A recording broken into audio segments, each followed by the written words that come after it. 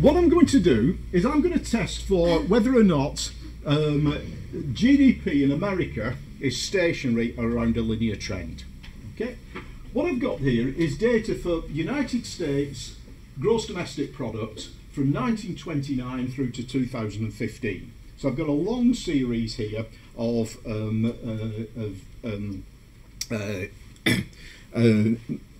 GDP figures.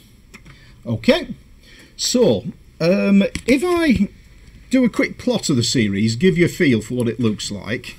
Okay, I'm going to plot log GDP here. Okay, that's gross domestic product in the United States from 1929 through to 2015. Okay, now you can see there's clearly a trend in that series. So by definition, this is not a stationary series in the sense that its mean, its expected value, is increasing over time. The question is really, how do we best model that growth? Can we model it by fitting a time trend to the series and then looking at the residuals around that as being a stationary series? Okay, so just before I go into the formal test for that, let me just show you what would happen if I did that. If I did a regression of the log of GDP on time, I could do it like this. I'd type least squares log GDP constant, and then the built-in time trend function in eViews is trend here. Okay, this is just fitting what we call a deterministic trend to the series, and basically what I've done is I've just assumed that it's growing at a constant rate through time, and the slope coefficient here is capturing the average annual growth rate of GDP over that period.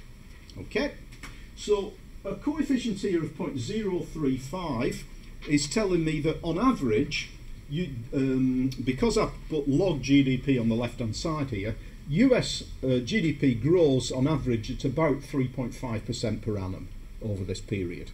Okay, so that's capturing the average growth rate. Okay, if I was to plot the series, okay, so look at the residuals and put a plot here, this is what I've effectively done. I've put a linear trend through the series of observations. You know, I've fitted a linear trend to the data, and I've tried to capture that growth rate in the series through that trend. Now you can see that it's not doing too badly in the sense that there is this strong trend growth in the series, and I'm capturing that reasonably well. Okay, it's fitting the data reasonably well there. However, if we look in a bit more detail and we look at the behaviour of the residuals, we should perhaps worry a little bit about this, because if you see the blue line here are the residuals from this, the difference between the fitted value and the actual value, and you see that over time we've got the negative residuals here. Okay, they quite negative for some period of time, they then become positive, and they stay positive for a very long period of time. So if you think back to your econometrics from last term, this is likely to be an equation in which we've got a lot of serial correlation. Okay, don't necessarily need to worry too much about that, because provided the residuals are stationary, then it's not necessarily a big issue. The question is whether or not those residuals are stationary around that linear trend. We want to test whether or not there is any tendency for GDP to return to a trend growth path if there's been a disturbance away from it. Okay? So that's essentially what we're doing when we run that Dickey-Fuller test and include a time trend in our equation. What we're doing is we're testing whether or not it's legitimate to model the trend in the series as a linear trend like this. Okay? So that's what I'm going to do. I'm going to run the Dickey-Fuller test for this.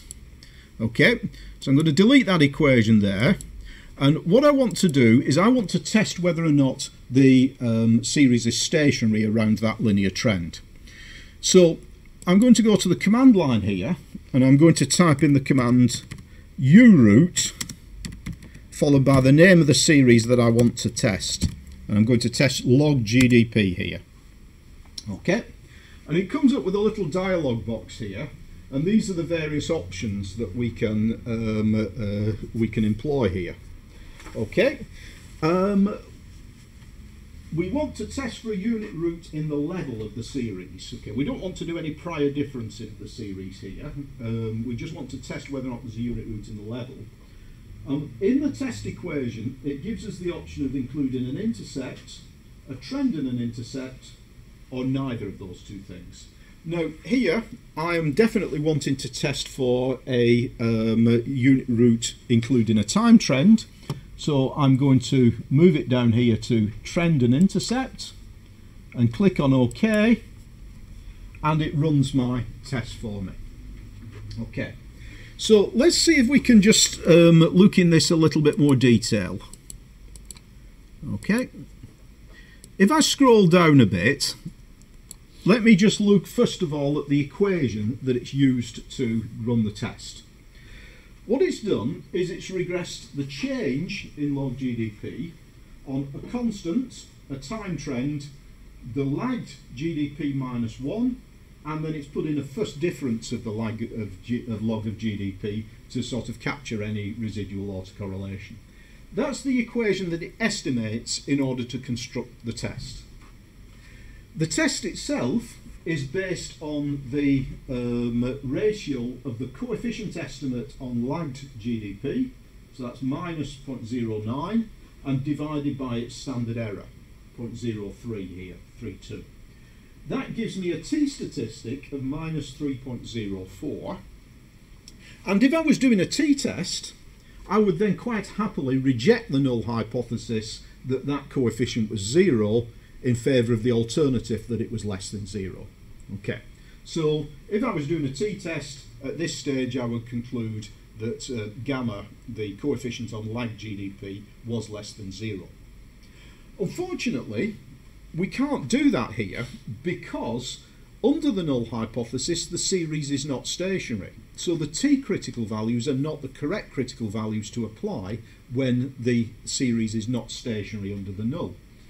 So instead we need to use empirically determined critical values, or what we call Dickey-Fuller critical values, and those are provided by eViews. So if I scroll up here, okay, you can see here that it's provided my test statistic for me. This is what it's extracted from the results here. It's minus 3.04 is my test statistic. It then uses what it calls the McKinnon critical values. These are empirically or Monte Carlo determined critical values, and it gives you the critical values at the 1%, 5% and 10% levels. Now we most often use 5% critical values here. So if we look at the 5% critical value, it's minus 3.46. The test statistic is less than that in absolute value.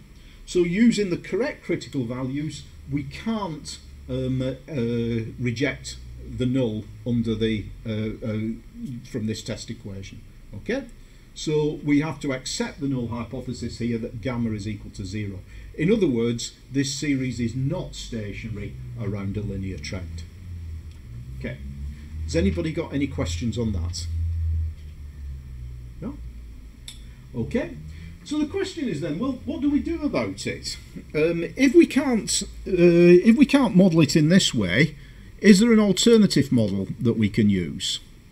Okay, well, an alternative model might be to fit a random walk with drift. Okay, so what I could do instead is I could estimate an equation of the form least squares here, d log GDP, regress that on a constant, okay, that would give me a random walk with drift because it allows for a constant growth rate. If I estimate that equation, okay, this equation is basically saying that on average GDP changes every year or increases every year by a factor of 0.031. Okay, and given that this is in the first difference of logarithms here, that's equivalent to an annual growth rate of about 3.18% per annum. Okay, not too far away from the annual growth rate we calculated before. Okay, you might say, well, it's not a particularly great equation given that it's got an r squared of 0, but it's because it's got no independent variables on the right hand side. Okay, it's purely regressing the change in GDP on a constant, so it's not surprising that we get an r squared of 0. All we're really doing here is estimating the growth rate. We could go a stage further though, and we could actually try and start fitting ARIMA terms to this. Okay, so we could see if there's anything that we can still explain here. So just going back to that, if we look at the parallelogram of the residuals, okay, if we look at the parallelogram of the residuals there, then you see that there is actually probably still something to be explained here, because the first order autocorrelation is actually quite high here, 0.53. So I would try probably fit in here a moving average process of order 1, if I was trying to explain it a little bit better. Okay, so if I go to estimate here, I'm just going to add an MA1 term here. Okay, hit return. Okay, and that actually does reasonably well. We get a significant moving average term there. The r squared has gone to 0.27, so we're starting to get an ARIMA model here. Okay, let me check the results again. So look at the residual diagnostics and look at the parallelogram. Okay, there's possibly something going on at lag 4. You see the lag 4 autocorrelation is significant. So I'm just going to modify my model once more and put in a MA4 term. Okay, but actually if we look at that, the MA4 term has got a t statistic of minus 1.64. It's not significant at the 5% level. So I'd be tempted to drop that and go back to my previous model, which I will do. Okay, so take that out. I would probably choose this model as my ARIMA model for GDP. Okay, so I've got here my ARIMA model for US GDP would be its ARIMA 0, 1, 1. Okay, there are no autoregressive terms, it's difference once, and it's got one moving average term. Okay, so that's the basis of testing for the unit root in the series when we've got a time trend. Okay.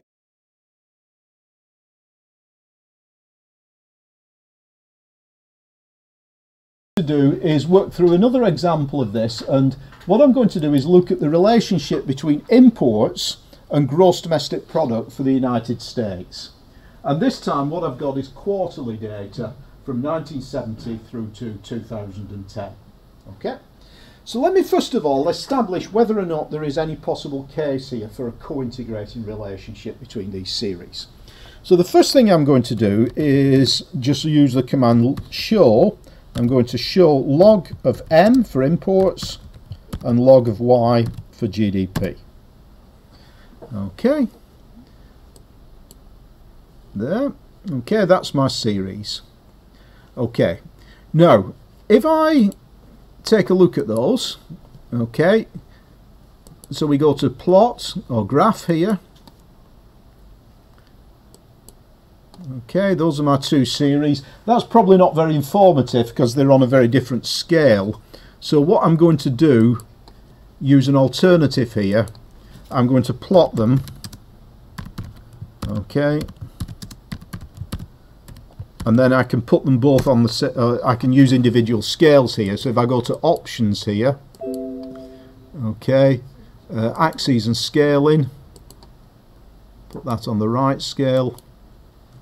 Okay, well you can see that these series definitely grow through time. It's probably the case that both of these series have unit roots. Okay, again I'm not going to do the formal test for it, but you see that they do tend to move together roughly through time. For example, early on, you see that both imports and GDP reach peaks here and then decline, they then grow, and then again they reach a peak there and decline, but then gradually over time here they seem to see the gap growing between them. So that's possibly a warning sign that there may not be a co-integrating relationship here. Okay? The question is, can we do a can we detect a co-integrating relationship or not? Well, what I'm going to do is I'm going to construct a unit root test by hand here. So I'm going to first of all run a straightforward linear regression of log of m on a constant and log of y. Oh, sorry. Log of y. Okay. So that would be a straightforward linear regression of log of imports on a constant and log of GDP. What I'm then going to do is generate a set of residuals from that equation, and I can do that using the following command. I can type series res equals resid, okay, because it automatically stores the residuals under resid there. And then what I am going to do is I'm going to use those residuals to construct a unit root test. Well, first of all, let me just plot those residuals to take a quick look at what the series looks like. This is my series of residuals here, okay. It doesn't look too promising from a unit root test, because you see that if you put the zero line through here, they don't particularly return to zero very, very quickly when they deviate from it. So I strongly suspect here again we're not going to be able to reject the null hypothesis. However, let's try it and see. Okay, so if I shut that window down, okay, I'm now going to run a second regression here.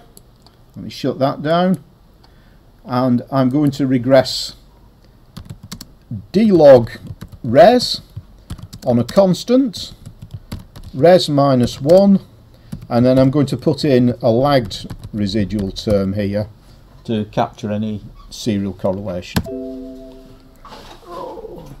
Sorry, I put in dlog there. I'm so used to doing this, it's not dlog, it's just the change in the residuals. Okay, so that would be my Dickey-Fuller test equation. Okay, and actually the test statistic here, the t statistic is minus 3.64. That would be my test statistic here. It's actually higher than the augmented Dickey-Fuller critical values for a single series, but remember, these critical values are likely to be higher than they were for the single variable. So again, it's quite unlikely that it would be rejecting the null hypothesis. Now, so far, I've done it by hand, because what I wanted to do was show you the process by which you would construct the test statistic. But actually, this is built into eViews for us. We don't need to do this by hand. If we want to do the unit root test here, what we could do is the following. First of all, let me just bring up the original series. Okay, so show log m and log y. Okay, so I want to test for a co-integrating relationship between these two series. There's a built-in function in eViews which allows us to do that. And to access that, we would go to the View menu here, and then go to Co-integration Test, and use the option here, Single Equation Co-integration Test. So I'm going to click on that. You see the test method here is Engel-Granger. Okay, so that's what we want to use. So I'm going to click on OK. Okay, and if we just bring that up to full size. Okay, this is the model we've estimated. Okay, it doesn't actually give us the test equation here, but this is my test statistic. That's what I just calculated by hand previously. Okay, that's minus 3.64 was my test statistic. The p-value for that is 0.02. Now remember from your previous course, when we interpret p-values, if the p-value falls below a certain value, we say we reject the null hypothesis at that value. So in order to reject the null hypothesis at the 5% level, we have to have a p-value that's less than 0.05. Well, this is very definitely less than 0.05, and so what we're picking up here is, in fact, there is evidence here of a co-integrating relationship between these series, because our test is able to reject the null hypothesis at the 5% level. Okay? So what we found is that for the relationship between imports and GDP for the US, we've got evidence that there is a co-integrating relationship between these two series. Okay? Any questions on that? Okay? I must admit I'm surprised actually, because it's the first time I've actually run that test on this particular data set, and I fully expected not to be able to reject the null hypothesis. So the fact that I've rejected it has come as a little bit of a surprise to me, but quite a nice one, because it's nice to have an example where we're not constantly saying that we can't reject the null hypothesis. I should say as well, by the way, we can also we can run the Engel-Granger test in either direction. So we can either make imports the left-hand side variable and GDP the right-hand side variable and run the regression that way, or we can reverse it and we can make GDP the left-hand side variable and imports the right-hand side variable. And what it's done here is it's given us that second definition here. This is the second equation here, where the dependent variable is log y. And in that case, the tau statistic is minus 3.45, but again, the p-value falls below 0.04, so 5, it's 0.04 here, so we're again picking up the evidence of a co-integrating relationship here. Okay, has anybody got any questions on that? Okay. I should say, by the way, I strongly suspect, you know, if you are doing projects in econometrics or you're doing research practice seminar in econometrics and you're using time series data, then co-integrating relationships are something that you're very, very likely to be investigating. So I think that, you know, this is something that you do need to sort of have in your toolkit for use when it comes to your projects. Okay.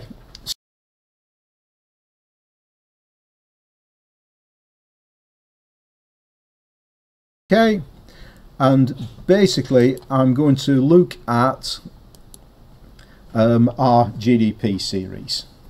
So I'm going to test for whether or not there is a unit root in American GDP.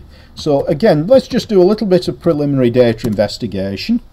So if we plot the series, okay, this is US GDP quarterly from 1970 through to 2010. Okay, there's clearly a strong trend in the series, so we're going to have to include a trend in it. I want to test whether or not this series is a stationary series. Okay, so if I do the Engel-Granger test, okay, so I would look here, I would go to View, Unit Root Test, okay, and we've got the augmented Dickey-Fuller test. This will give us, this will give us the straightforward augmented Dickey-Fuller test, not the Engel-Granger test.